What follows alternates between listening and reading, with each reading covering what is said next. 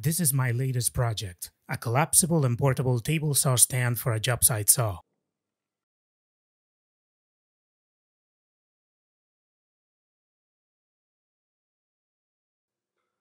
In order to transport it, I've installed 2 caster wheels and 2 scooter wheels. The latter two are a little too hard to be used in uneven terrain.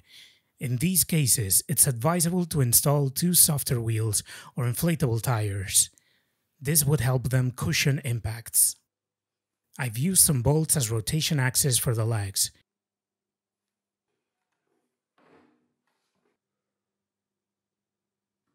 In order to fold the base, we only have to lift it a little on one end and kick the legs to fold them. I've installed barrel latches to lock the legs and stop them from unfolding on their own.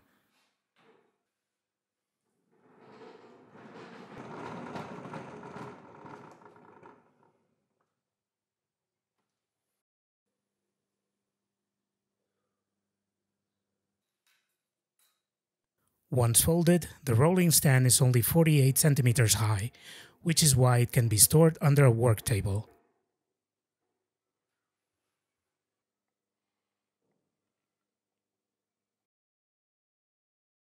This is the 3D design included in the plans available on my website. As you can see, I'm going to make cabinets that will go on either side of the bench saw. The cabinets can be swapped, and I'll probably make more of them so that I can swap them depending on the project I'm going to do. I think a sliding carriage could be a good option. Here are the threaded inserts that will allow me to fasten the cabinets to the stand. I've placed this piece of wood to show you how to transport the stand once it's folded. On one of the ends, I've installed 2 handles so that I can move it more comfortably.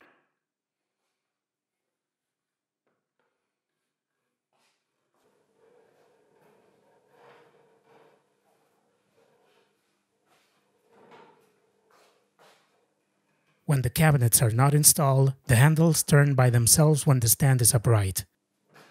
Just like I did with the legs, I'm planning to build a system that will allow me to lock the handles when it's not in use. In its upright position, the stand can be stored by propping it against a wall. Just like before, it only takes up 48 centimeters from the wall, so it's perfect for small workshops where it can share space with a car, for example. Now I'll show you how to unfold the base. I lift it again on one end, and after pulling the barrel latches, I take out the stand legs with my foot.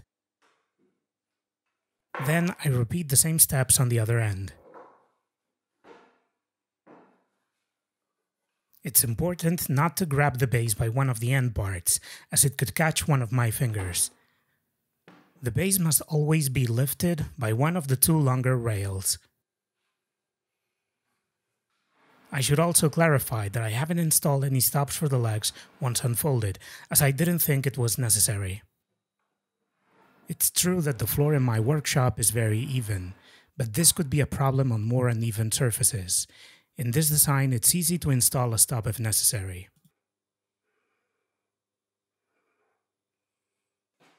This base without the saw weighs around 28 kilograms, and though it may not look it, it's very robust and stable. I used birch hard plywood, but it can also be made with lighter plywood like poplar or pine. This should lower the weight by around 10 kilograms.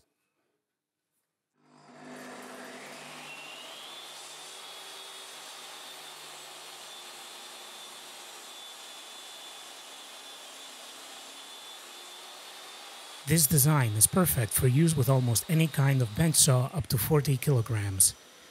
The most important factor is to check if their fence has 2 profiles like mine, and whether the fence can be moved above the cabinets. If that's not the case, I believe you could adapt this design to your saw with a few minor modifications. I think it could also be used with a miter saw if you make a base that acts as a spacer to lift it high enough. Now I'll show you how to make this foldable bench. I've had most of the required materials cut to size at the same place where I bought the board, in order to speed up the building process a little. I'll try to make the rest of the required cuts on the bench saw itself. I'll start by gluing together the parts required to make the frame rails. I'll use some stops to position the parts, wood glue and nails to stop the parts from moving when applying pressure with clamps.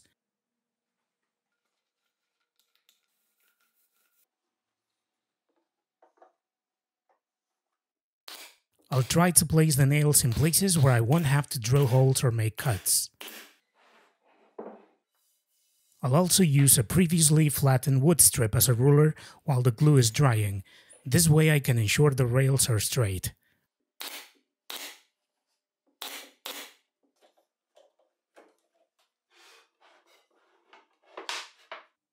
Now I'll mark the required dados to join all the frame pieces together. I'll cut them with a table saw with a dado stack and a miter gauge. It's best to use a miter gauge that's a little more precise and robust than the default one that comes with a table saw. We could also make these dados with a normal cutting blade in several runs, or using a router with some guides. I'll also attach a piece of a board to the saw fence to use as a reference in order to make all the dados even.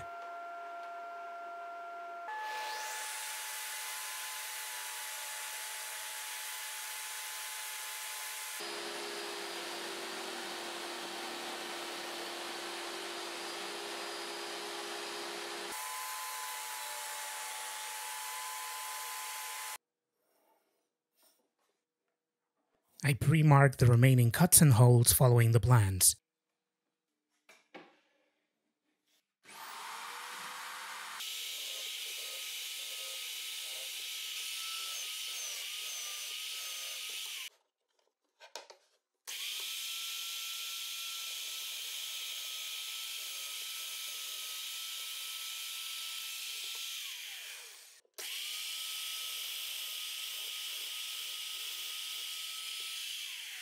First I drill the holes and then I cut all the rebates so that I can attach the legs and close the folding legs.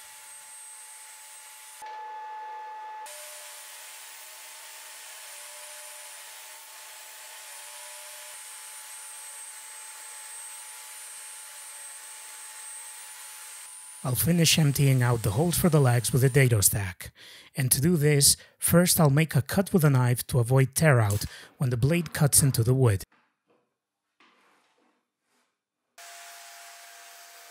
I'll do this process in 2 runs.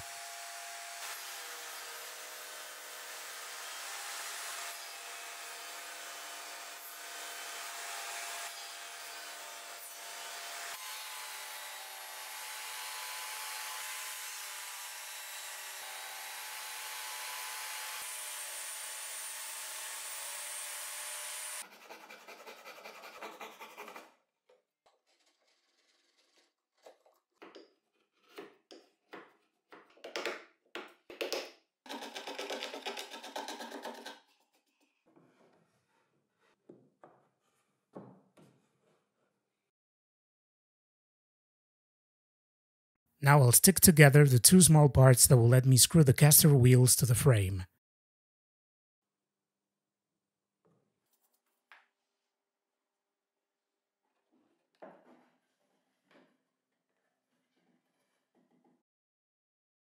I'll also glue together the 4 parts that will allow me to install the barrel latches to lock the legs.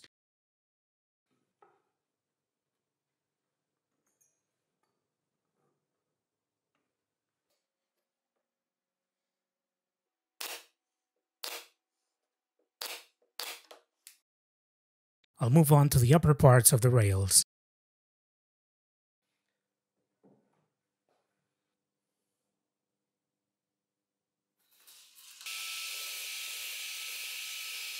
I pre-mark and drill all the required holes so that I can put the frame together and place the threaded inserts. I'll use the column drill itself to ensure their inserts are plumb. I'll also drill the holes to install the bench saw.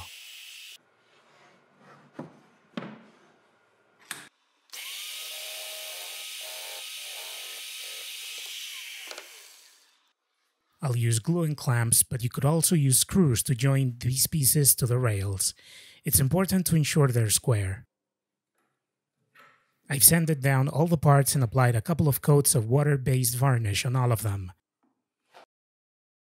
Now I can finish joining together the pieces that make up the frame of this folding base.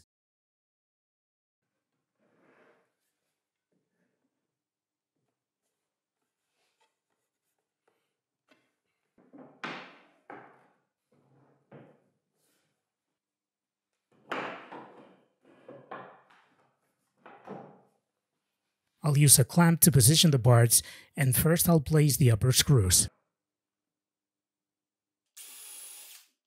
I'll use the previously drilled holes as a guide to finish drilling the other parts. Here I must also ensure they're all square.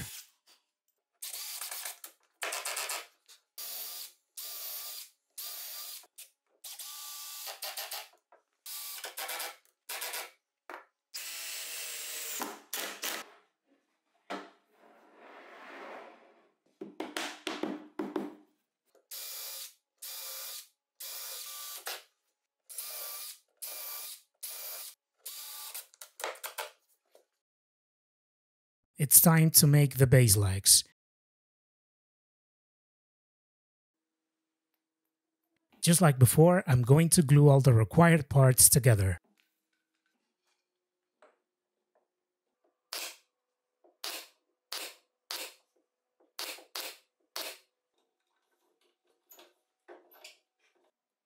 Once the glue is dry, I pre-mark the hole for the rotational axis and the curvature of the upper part of the legs. I drill the hole and mark the necessary rebates to install the pieces that will join the legs together.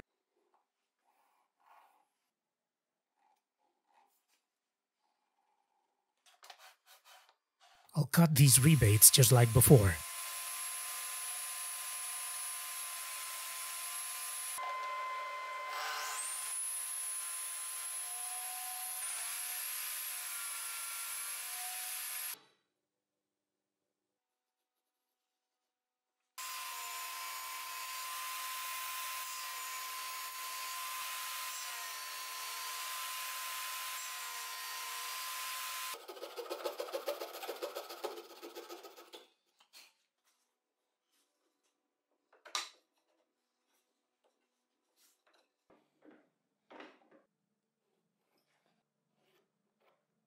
Now I mark and cut at the required angle the lower part of the legs.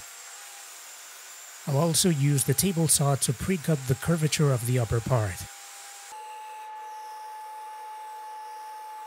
I'll finish the process with a sanding disc.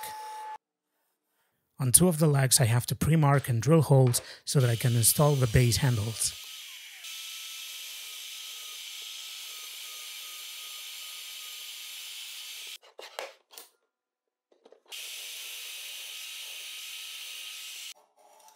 I'm going to cut the steel pipe pieces we need to make the rotation axis for the legs. It's important that the ends of the pipe are properly square. I'm going to put together the entire axis system so that I can get a better feel for its operation. First, I insert the bolt into the hole, the washer, and the steel pipe. Finally, a locking nut will hold all the axis parts together. It's a very firm system, and I think it's perfect for this project. Now I can finish installing the legs on the base. First, I insert the steel pipe into the legs. As you can see, the pipe fits the hole tightly, and this is exactly what we want to avoid them opening or closing on their own when using the base.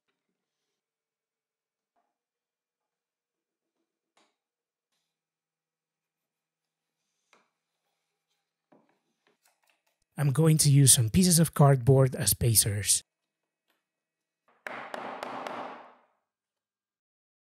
After drilling the required holes, I screw the pieces that will join both legs together.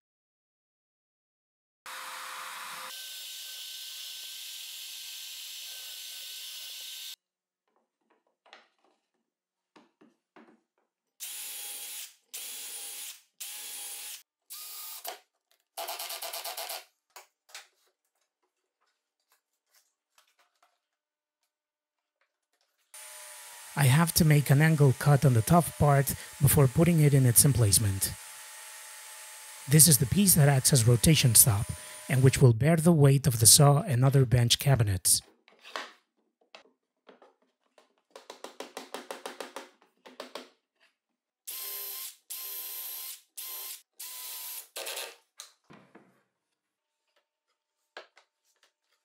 I've also added some rubber cabinet bumpers I had in my workshop to the legs.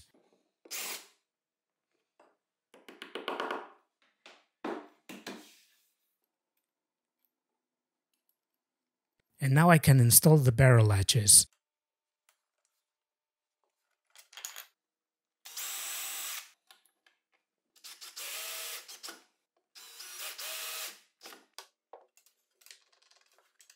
I'll use the barrel I'd previously drawn with a marker pen to pre-mark the hole in the legs.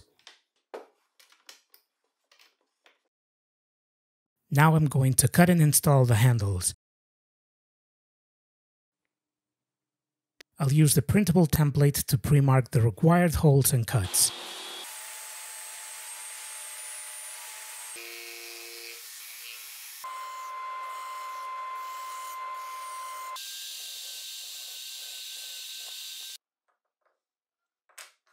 The rotation system is just like that of the legs. I have to insert a steel pipe in each handle.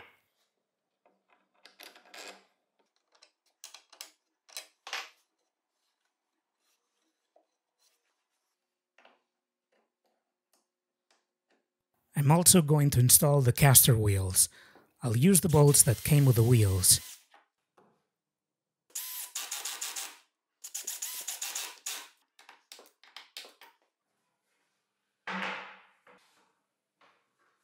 Now I can check if everything works as intended, and whether the base can hold all the weight without any problems. And it seems like that's the case.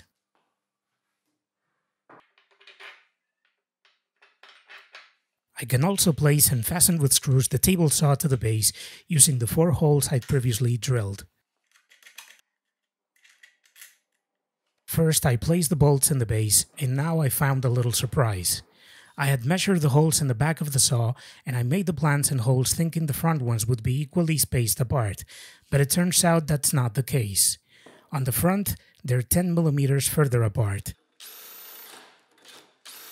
To make do, I enlarged the holes in the front a little bit. Make sure you verify this on your saw before drilling holes in the base.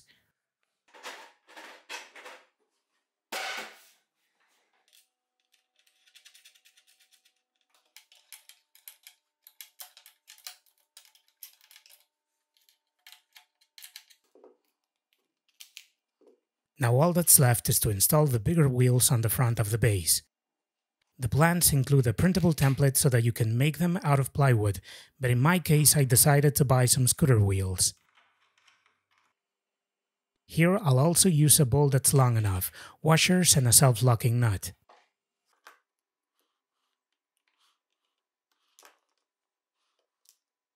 I'll try to place my logo in vinyl in a slightly different way. I'll use a piece of acrylic and epoxy adhesive. I've prepared a template to make this process easier.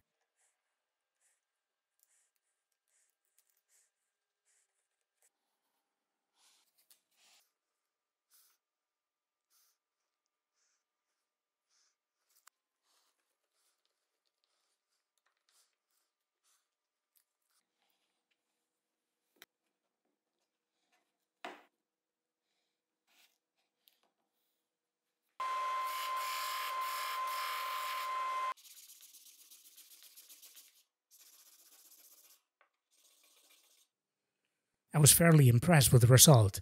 Thanks to the epoxy, the logo looks very sharp and deep. The last step is to fasten it to the front of the frame with screws. That's all for today. In a few days I'll upload the second video where I'll be showing you how to build the router table.